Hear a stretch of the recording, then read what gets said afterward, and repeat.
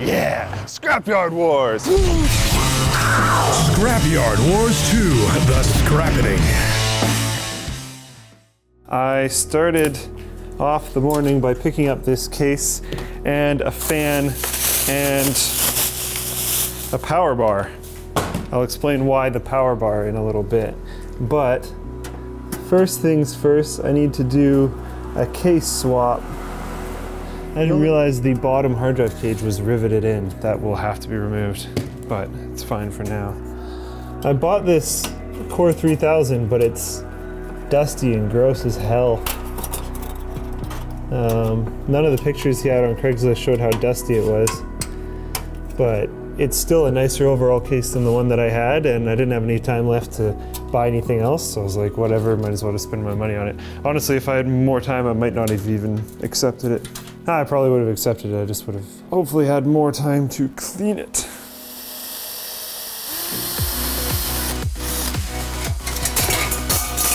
I wonder what Fractal Josh will say when he sees that I mutilated his case within like minutes of having it.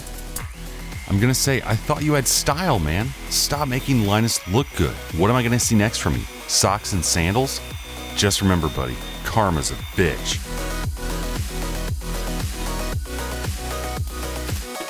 I'm trying to get the pump in the radiator higher so that I can clear the power supply. Just fill up your computer, you can just be like, all right. Except you won't have to fill it up because the computer's going to short when you try to turn it on. So don't worry about it. You know, I don't even care anymore. As long as the loop works, screw the computer. What's going to end up happening here is I'm going to end up gluing a whole bunch of these cables unintentionally, but it's going to happen. A whole bunch of those cables are going to be glued together. Then I just have to try to use whatever's available to me to try to make it stop leaking. I have a tiny bit more epoxy, not much though, and I have one full pack of sugaroo and 1 1/4, possibly a bit stuff of more sugaroo. The chances of this right here not leaking are like 1%. I 99% believe that it's gonna leak. I mean, can you imagine if I have to present a leaky system to the judges? So we need a bigger piece of copper from the Metal Mart to put over top of our CPU here. Now, was that a WTF look or what? I just realized I'm holding an invoice for one of their competitors that Unfortunately, I just realized it as well. Well, for what it's worth, the thing we have isn't going to work. I don't see it. No, not the stuff you made for us the other day. Yeah. I need basically that, Yep. but 3 5/8 by 3 5/8. Okay, so we're hooped then. Let's go to Metal Market then. Where is this? Oh, it's really 200 close. Street or 208. Oh, it's way above. It's like Colossus. past the Colossus. Oh, that's Colossus. All right. Can nothing go right today? And now there's a freaking train. Absolutely brilliant. So we're just gonna sit here and wait for a train to go through completely the center of Langley City. Everywhere we shop, people keep telling me they hope I have a great day. Not having a great day. This put me, by every possible way of accounting for it, over budget. We couldn't find the mounting hardware we need. So, we're just gonna cheat. Whoa, whoa, whoa, wait a minute. Linus is cheating? Wait a minute, why am I acting surprised?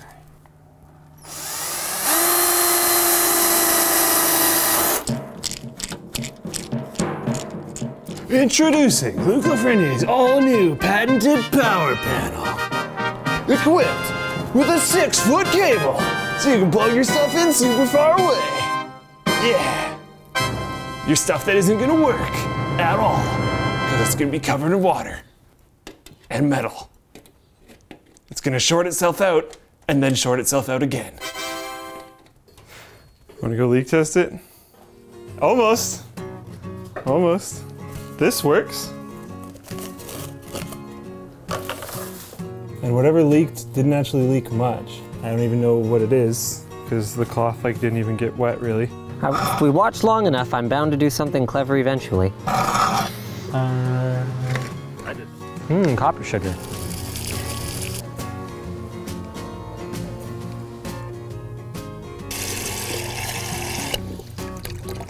New plan. We're gonna find a much bigger object to coil around, maybe one of these 5-gallon buckets. And we are going to make an external coil that we put on the side panel here. We have no choice. I don't know if it'll fit. I don't know if it'll fit in there. What if we went right on top? And we kind of like spread it out a little bit?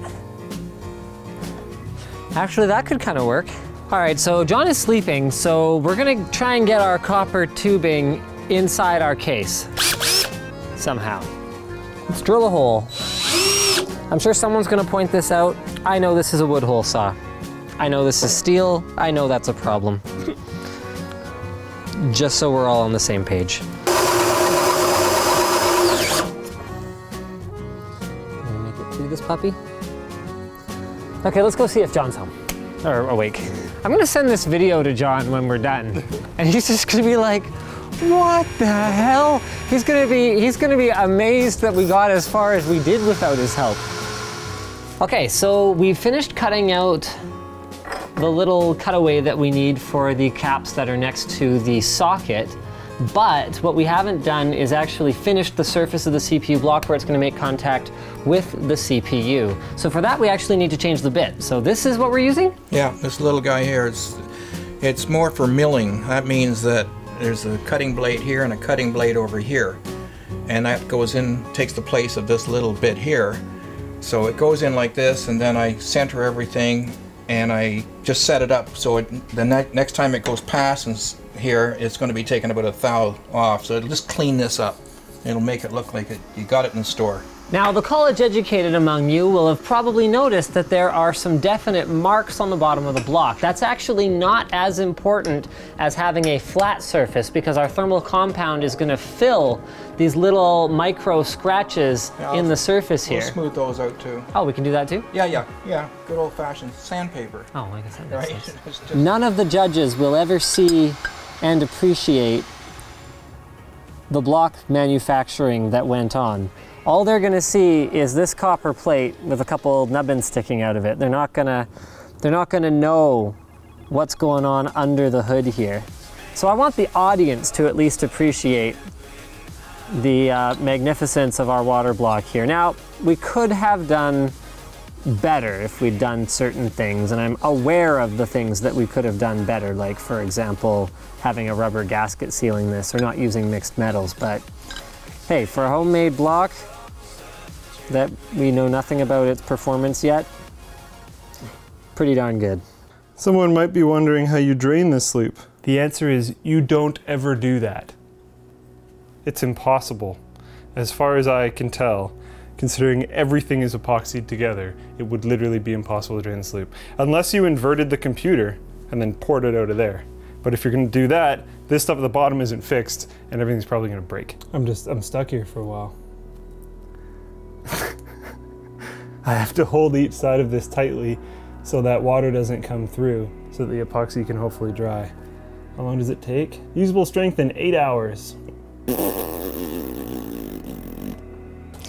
We're kind of stuck for about 30 minutes here.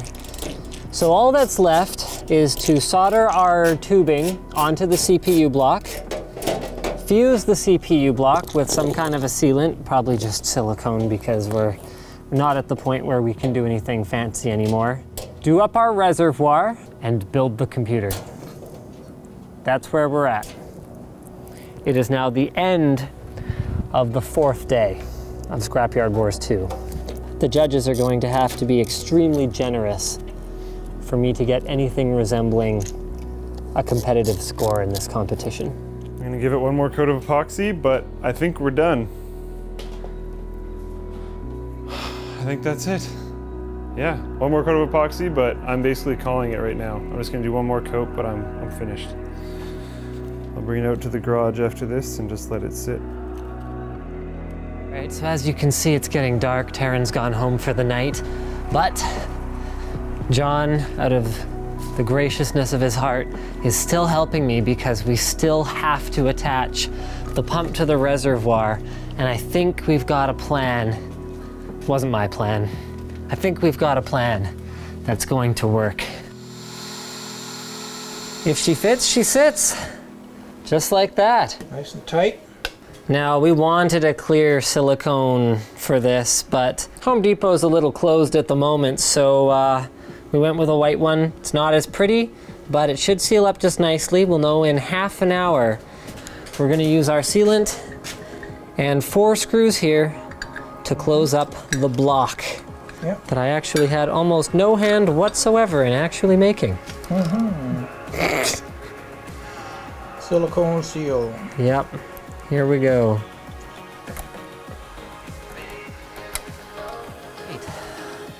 So it's finally pour time. I have very little confidence in this seal at the for the power cord for the pump, but at the very least we can find out how everything else is doing. No obvious leak at the pump outlet. That's the most essential, because worst case scenario, our judges aren't that water cooling savvy. So we could just try to get away with one here and just have our water level down here.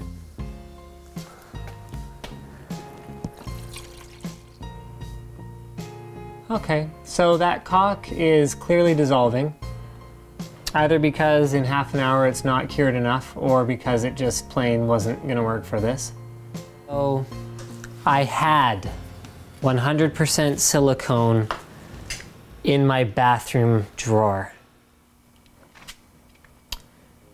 Our pump doesn't have enough head pressure to start our loop. We might be able to tip it to make it a little bit easier on our pump. The good news is our CPU block isn't leaking yet. So that's the good news. There isn't much good news right now. That was all the good news I had. Whoa, hey, look at that. Okay, so basically what we're doing right now is cleansing the system of all the junk and debris and dissolved crap that's in there now. Then what I'm gonna do is take the CPU block and the reservoir parts that are bad apart,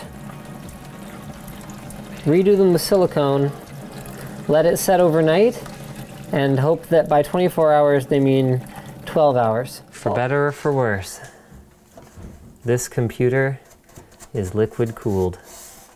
Well, you know what? Hold on. Let's go ahead and ask who you guys think is gonna win. I think Luke will win Scrapyard Wars 2, the scrappening. He's taller. I think Luke will win. If he doesn't, we all lose. I think Luke is gonna win Scrapyard Wars. Sorry, Linus. Love you both. And myself, Rooster? Who do I think is gonna win? I think Luke is gonna win because I think Linus will win because he knows how to climb trees, which you know is really important for building computers after all. Welcome to Scrapyard Wars 2, the finale. We're doing the format a little bit differently this time because it's not as simple as, oh well, let's benchmark it and find out who wins. So we actually have a panel of 4 judges, including Taryn, Brandon, and the 2 Nicks. So 1 person for each of us who toiled with us through the entire endeavor, and 2 people who have never seen the system. First section is creativity, worth 10 points. Next up is effectiveness, worth another 10 points. Then aesthetics, 10 more points. Acoustics, 10 more points. And finally, overall, just general category, 10 points. So now, a total of 50. The overall is very much up to the judgment of, well, the judges. So if we did things like went over time, went over budget, or utilized lifelines, so if we got outside help with our project that we didn't directly pay for, then they're going to have to factor that in to our scores. I would like to point out that it was actually just for lifelines. And going over time and going over budget, we're actually like completely breaking everything. But it's okay. We'll move forward, I guess. So you guys can actually come around here. We're facing the system here. First of all, I would like to welcome all the judges here today to the unveiling of the Ghetto FR 3000. You're honored to have me here. First thing that I would like to point out. Okay. First thing that I would like to point out is the patent pending easy fill technology that we have in the top of the case. Very nice. So as you will see in a moment, this goes into the computer and is actually the reservoir. So you can fill the computer directly or drain the computer directly just through the top. Very easy to do. Another thing in our patent pending easy technology is we're inspired by Tesla technology. So what we did was we introduced the power panel. Not the power wall, but the power panel. So on the back of the computer here, if you guys kind of rotate around a little bit, you can see that there's a mounted power bar. And actually only one power cable actually leaves the computer. So you can plug your monitor into there, you can plug your speakers into there. All of your power can plug directly into the computer with our patent pending easy power panel. So once you open the side of the case, you actually get to the challenging parts of this build. So you can see we spared no cost. I don't know if I'm going to mention brand names, but yes, it is a high quality water bottle. Eco-friendly, actually, yes. Here, this is the Luke Industries. Luke Industries, yes. More like lukewarm. Oh! As you can see here, the benchmark is currently running and we're at a not too bad 55 degrees. Let's go ahead and see what the judges think. I actually discovered something quite interesting if you want to hop on over here. I just saw this little thing leaking a little bit of water into the power supply. Oh, so no. I don't know how reliable it is now. Oh, no. Is this a functional build? It's not. We saw that water leaking straight into the power supply, which is not good. It'd have to be fixed up. Honestly, how bad do we know that leak is? Okay, so aside from our bias judge, we think that the build may be functional if he fixes the link, but at this point, we're not entirely sure. Ladies and gentlemen, you've seen the zero. Now you're gonna see the hero. Welcome to the unveiling of the winner of Scrapyard Wars 2. My system is horrible. Oh, damn! Girl, that looks good. This is the Uber Cooler Magic Machine 5000. It features what I call, and this is my personal trademark, the, what do I call it? I don't remember what I call it. This is a copper coil cooling system, or CCS for short. So let's start by firing up the system just to demonstrate that it does in fact work. You can see here at the front of my case, all bays are populated by either a drive or a bay cover.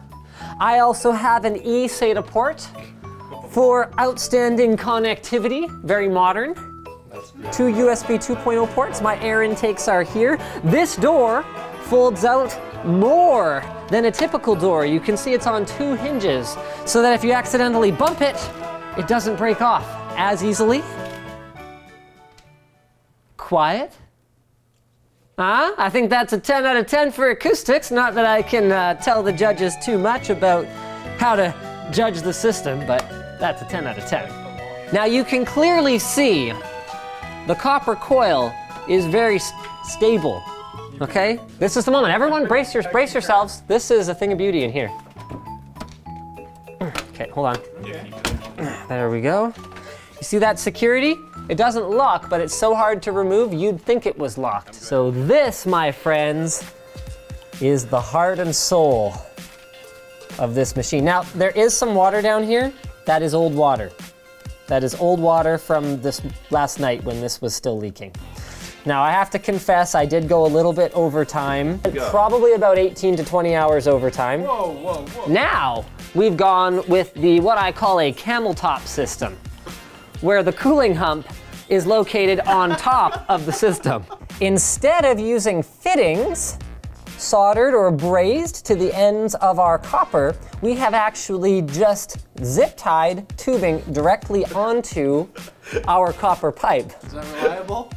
Actually, it seems to be working okay, surprisingly. Another innovative cost-saving measure, and I'm saving this one, is the fact that the CPU block is using sawed-off pieces of this tubing soldered to the copper top of our fully custom CNC cut water block as fittings. So, We brought our budget by returning about $40 worth of fittings that we had already purchased. By returning it, we brought our total spent on the water cooling down to $198.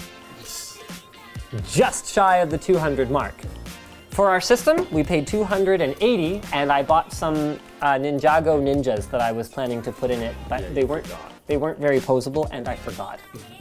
If you want to come over here, judges, and have a look at where we're sitting, we've been under load for about 7 minutes while I've been talking, and we're sitting at around 87 degrees on the CPU, which gets us fully turboed up on our Core i7-930, which is a very high heat output CPU, by the way. Full performance, not the lowest temperatures, but incredibly quiet, with the CPU actually being passively cooled by the copper loop. But wait, there's more. If you had a little bit more money to spend than we did, you could get yourself a room fan. Oscillating room fan, right there. Cools the coil, cools you, cools the coil, cools you. Hot summer day, computer's good, you're good, everyone's good. And that is my presentation. Thank you, judges. I think it's about time the judges pick a winner and pick a sore loser. For Luke's system, 138 points. The possible total scoring for Linus' system out of 200, 100. 131. I can't believe you got that close to me. That's actually ridiculous. This line did meet. Yeah. A lifeline, almost a whole day of extra time. Yours will literally. Thanks for watching Scrapyard Wars 2. We will definitely be back with more Scrapyard Wars. The scrapping. Like and subscribe. Like and scrap button. And we could have a special celebrity guest on the next episode of Scrapyard Wars. A very hard-nippled celebrity guest. See you next time. Bye.